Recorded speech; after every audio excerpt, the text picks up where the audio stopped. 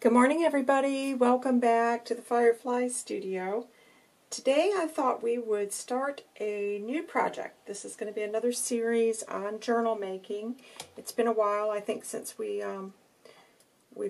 done a journal together, so I thought it was time to start something. This one, you're going to get some insight into how I create, and hopefully you'll pick up some things that you can use. You're probably going to think, wow, she's all over the place.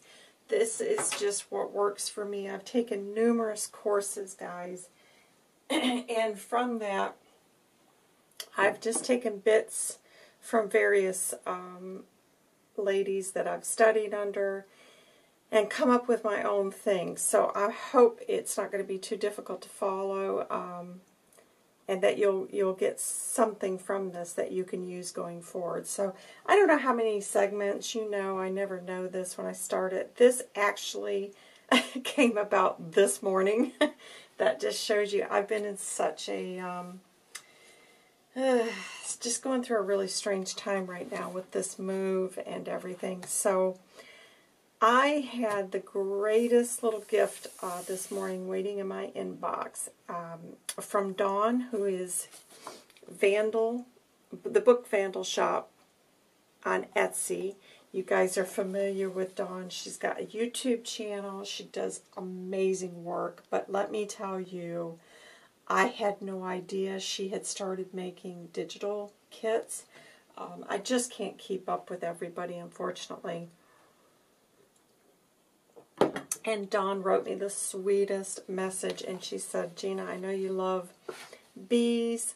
You probably don't need another kit, but she wanted me to have this kit. And I got to tell you guys, this might be my, this could very well end up being my all-time favorite. I'm going to be honest with you. And I have worked with some beautiful kits, and that's not a dig towards anybody because everybody's got a different style, and I appreciate that. I totally appreciate grunge. I appreciate vintage, but everybody's got a different, style, and this one, I'm not going to... It's just incredible. So I'm going to walk you through a few pages, and then we're going to get started on the cover today. And as I said, we'll just work until I feel like it's enough, and then we'll move on to the remainder of it will have to be in other parts. But look at this. Isn't it beautiful? Very clean, fresh and clean, and I classify this as a whimsical, which is very different to any of the other kits I've got. Now, the latest one I worked with was Calico Collage, and that's a very clean one as well, and that was a fun kit to work with. I've worked with Artie Mae's. Hers is beautiful, a bit more on the grunge side, but equally beautiful, but this is just a very different, as I said, to me, I classify it as a whimsical, and that really, really appeals to me. Look at the bees. They're just gorgeous. So I just wanted to share with you guys this kit, because this is what I'm going to be working with. That is fabulous. And I've got a element that we're going to make using this paper. I think it's going to look fantastic when we get to it. So yeah, I'm super excited about this one. Look at that honeycomb. Isn't that beautiful? As you can see, I loved this paper. I printed several of those. But here's some more of the images. It is a fabulous kit, guys, and it's called Honey Blossom. And I think what I'll do, I'm going to put a link below to the kit. That way, you guys, it'll be easy for you to find in the description box below.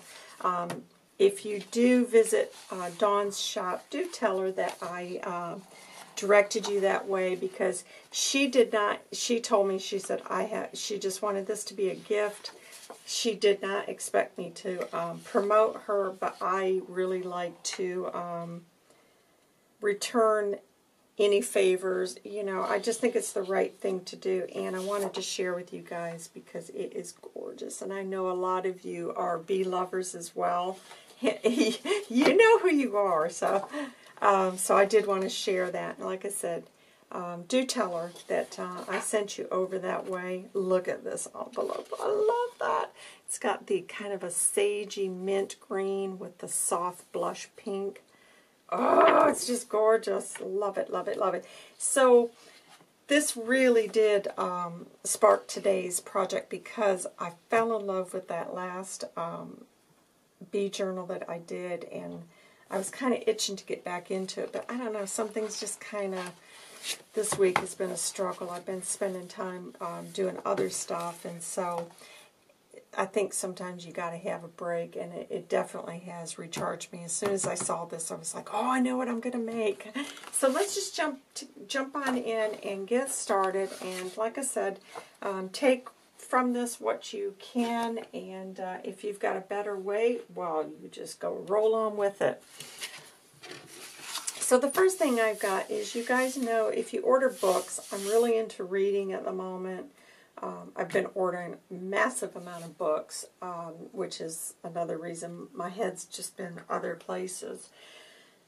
The little things that your books come in, they're nice and sturdy. I just going to use this as the base because my envelopes are dwindled down now to the 4x6. Well, it ends up being like a 4x6, so it's a 9x6 envelope. And I knew with this kit I did not want to lose any of that design by cutting it down. So I just went ahead and have cut this out. I'm going to keep, it's almost a 2-inch spine because I've got, like I said, some different thoughts on what's going to go into this. So, the base of this is going to be a 13-inch by 8.5, because I know my pages are going to be about 5.25 by 8.5, and that will allow me a 1-inch spine so that I can add probably a single signature is my thinking, but I've got some little elements to go inside. So let's just jump on in. So I've got that cut down, and I've got this. This was actually gifted to me from a really sweet follower, and so I am going to, this is one of the samples that you can get from the interior designers and decorators. So isn't this pretty? And I don't even know what image is going to go on this. I just know that I think this is going to be really pretty with those papers. I think this will make a really nice cover. So the first thing I'm going to do, and I've given this some thought, because my covers I tend to end up layering. I'm a little concerned about losing this, but I have decided in the end I want this on the front portion of the journal. So I am going to stitch that so that that is going to end up on the front cover. And I'm going to have to tweak this slightly because I want to make sure that comes over. And I don't know if I'll fold that in and put it. I don't think I will. I think I'll just cut it and do a zigzag stitch. So I'm going to have that showing up on the front cover. That way I can layer over it, but it'll still be seen in the back is what I'm thinking. And then on the back, I'll end up with this nice bit of blue.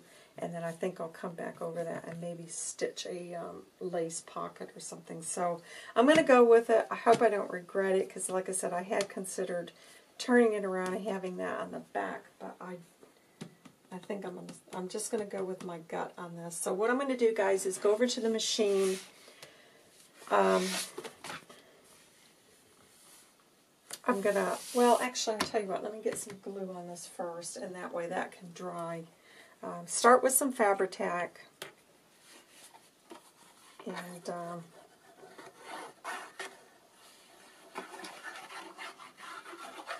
That way this can get glued. I'll leave it to dry, and then I'm going to take it to the machine and stitch around that. Once I've stitched it, then I'm going to trim it off.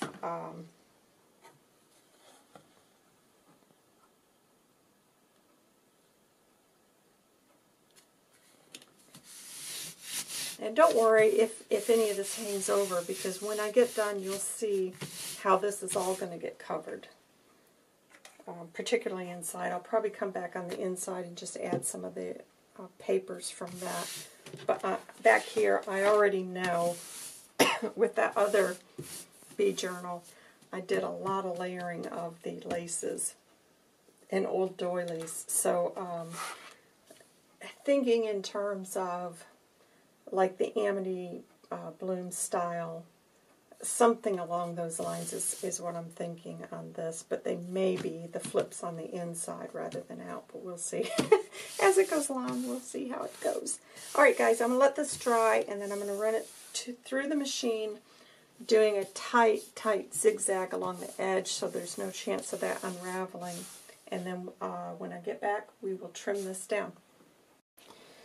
Okay guys, I've realized I better trim this down first because I want to make sure I get the stitching on the other side. So just going to trim this down. And I'm hoping I'll have enough to make a little pocket on the back with this, with the piece that's got that really pretty trim down it. I'm hoping I got enough with that. So we still haven't had our car boots or markets given the go-ahead to open.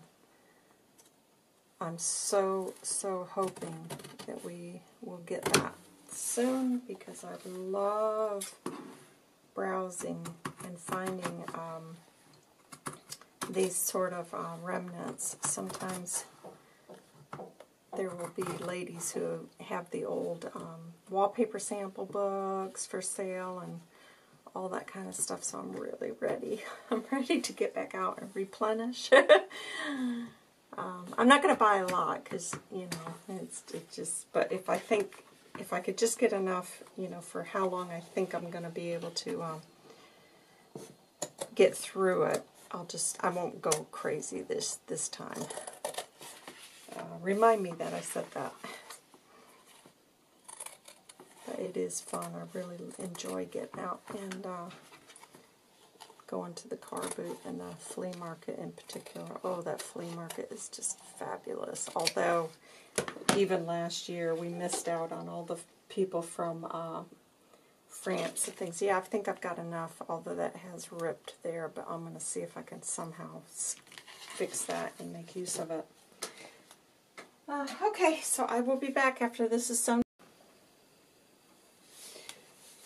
Okay guys, let me grab my coffee here, and you can see how that looks now. Got the zigzag stitch on it. Okay, so on the spine here, this was where one of the, it had already been scored on that envelope, so I've got to reinforce that because that's a bit floppy. So what I've done is I've just measured that, and I'm just going to add 1, maybe 2 additional pieces of the cardboard, and that will strengthen that. And then I'm already thinking I'm going to do a hidden spine to add the 1 or 2 signatures. I still haven't figured out, and I will know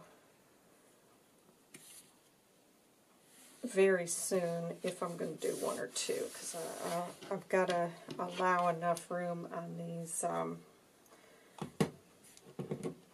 the elements that I'm going to put in the front and the back of this journal, and how much space those are going to take up. So just going to give that time to dry completely. And then just thinking through, because that's going to reinforce that now. You can see it's not trying to flop back on that score line. So I'm liking that. I think that's going to be a really pretty cover for that. I need to come up with a way to make a pocket out of this because I love this. I just think that's so pretty. So I'm probably going to have to do some layering and tweak that and get the pocket on there. The closure, I don't know how I'm going to do that closure.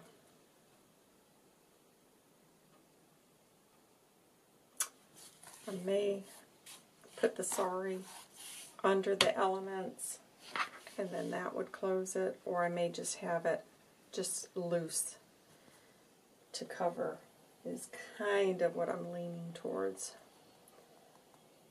So all these things, you know, this is what I have to go through and start thinking through, because if you get something down, I don't want to end up saying, oh, I wish I would have got those sorries glued first. So this, I don't know why that hasn't glued, stuck there.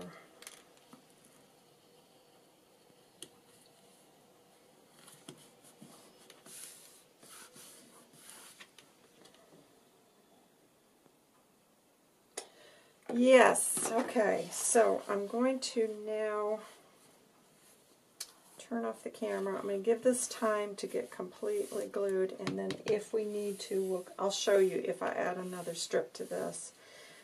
Because if I do the hidden spine, that's going to be fabric over this, which I would need to do first, and then I could start building the elements. So I think what I'll do, guys, is shut the camera off. I'm going to get my signature ready, and then I can decide if I'm going to go with one or two. And then that is going to tell me how much room that's going to give me in here. Because I don't really like my journals to be gator-mouthed too much. And so I want to make sure I've got plenty of room. Okay, so what I will do is shut it off. I'm going to get my papers chosen for this journal, everything cut down, and that way you can see the signature before I sew it in, and then we'll talk about the next steps. So I will be back.